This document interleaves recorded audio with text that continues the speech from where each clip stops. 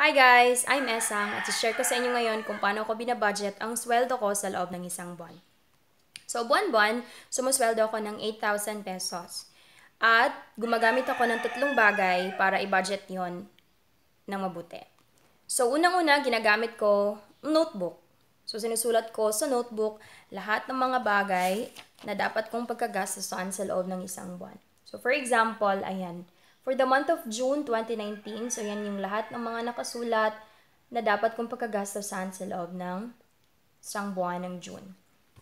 Another thing na ginagamit ko is yung tinatawag nating envelope system.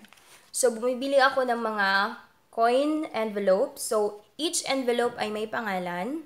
So, lahat ng mga envelope, depende sa kung ano ang kailangan kong pagkagamitan ng pera, nilalagyan ko yun ng mga pangalan para guided ako kung para saan yung mga pera na nasa loob nun.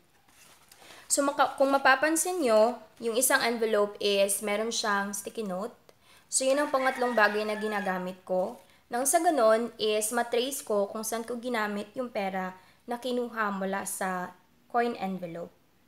So, yun ang tatlong bagay na ginagamit ko para ma-budget ko na mabuti ang aking monthly take-home pay na 8,000 pesos.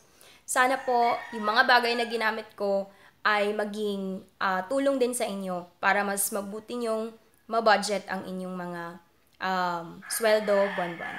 Thank you at see you sa aking susunod na vlog.